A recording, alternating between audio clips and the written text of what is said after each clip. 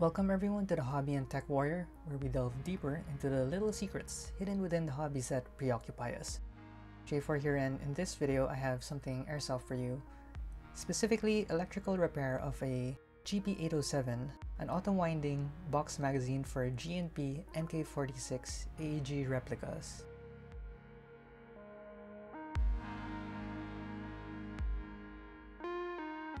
The capacitor on its circuit has ruptured and needs replacing. Likewise, an alternative wire is also needed for the manual winding switches cable that tends to go brittle and deteriorate over time. Apart from the repairs, I will demonstrate modification to the existing extension cable to include a low-profile mini blade fuse for added safety. The following segment is a teardown process, which involves separating the inner mechanism from the box magazine shell. Firstly, the block that routes the extension wire and includes the BB loading trapdoor is disassembled by undoing two screws.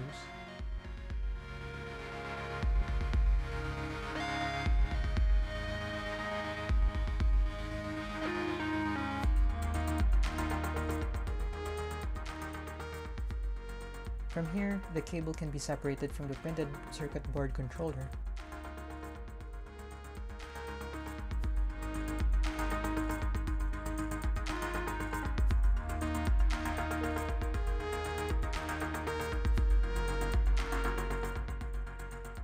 Undoing only one screw is necessary to separate the hose from the loading mechanism. The other screw holds the retainer that joins these parts onto the hose.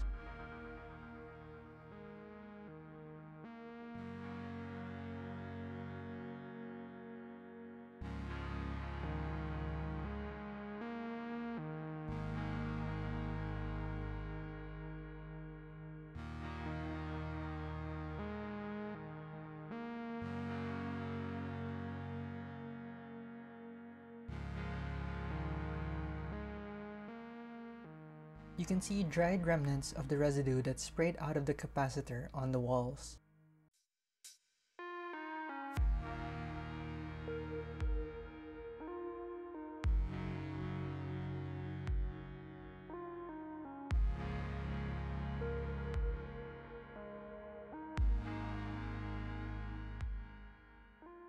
The voltage rating of the capacitor is hidden underneath.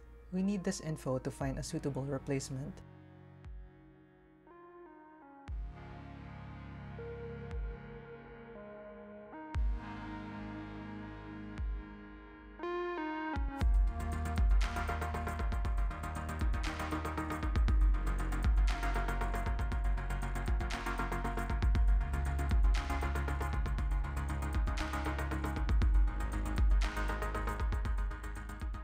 To remove the board, the top half of the winding mechanism structure needs to be separated by undoing two screws hidden under some tape.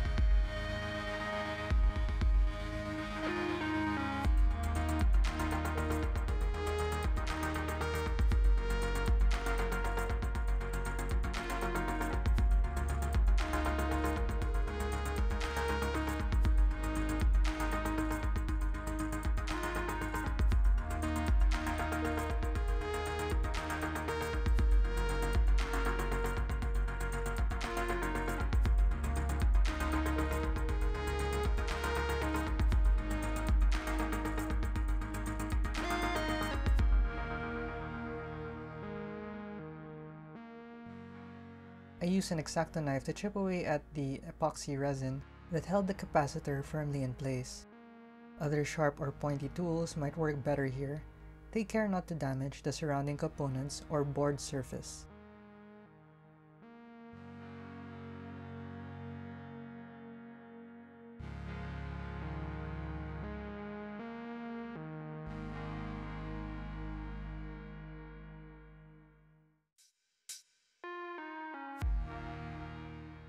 The capacitor is rated for 16 volts.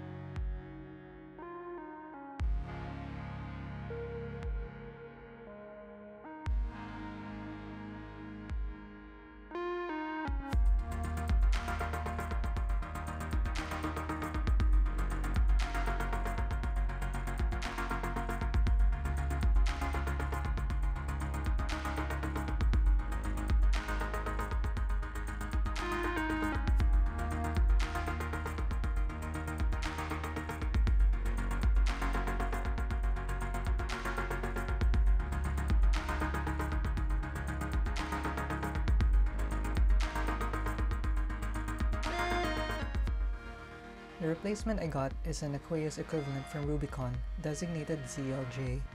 The Rubicon ZLJ capacitor is considerably larger despite having the same rating.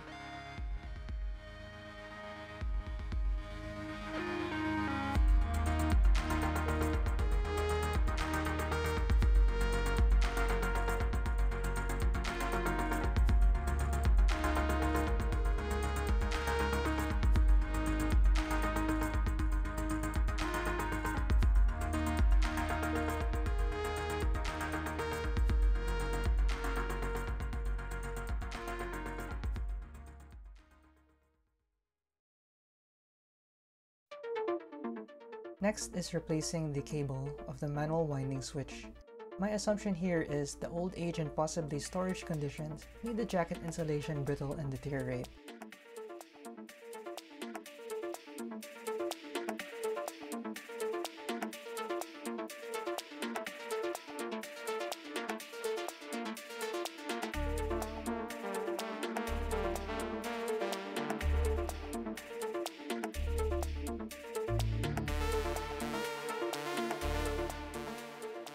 I'm going with a type of Siamese audio cable.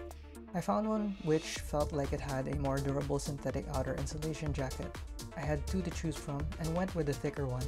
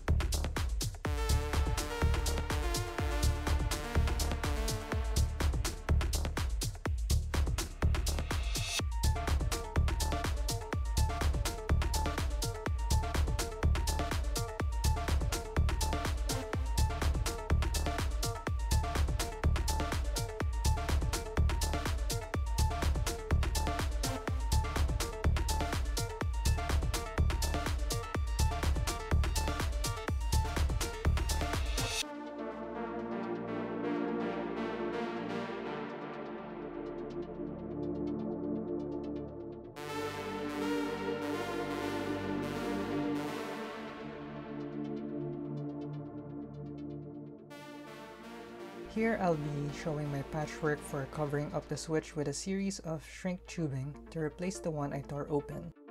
I didn't have the kind of hot iron to seal it like the original one, but this way works just as well and doesn't need any special tools.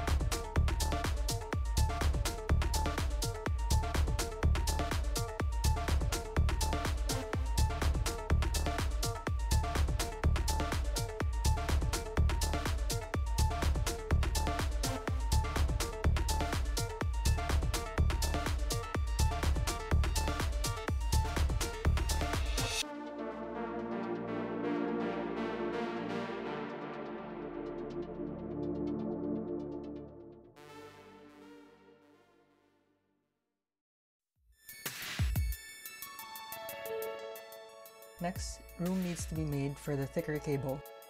The routing paths on the body of the mechanism and the access hole of the block with the BB loading trap door needs to be enlarged.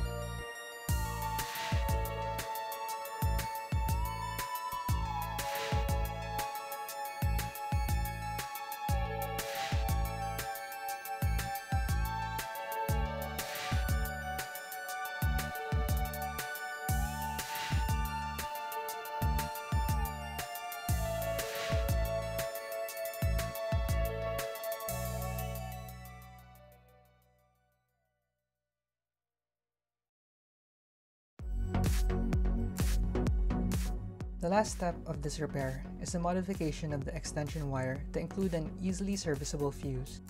I've tried installing a fuse holder in the past but found it to be bulky. I much prefer this method of terminating female spade connectors to accept mini blade fuses for a streamlined form factor. Just make sure to massage them for a snug fit with sufficient contact if they become loose.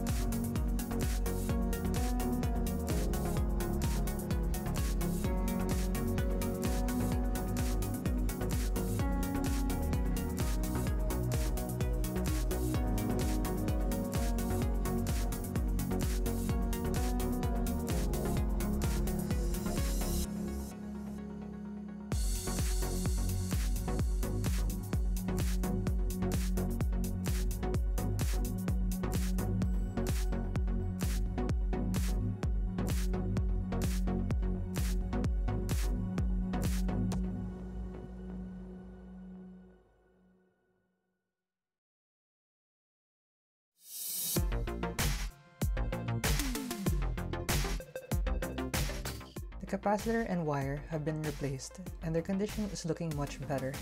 All that is left is to put it back together and try it out. In my previous tests, the newer and higher quality capacitor seems to hold up better.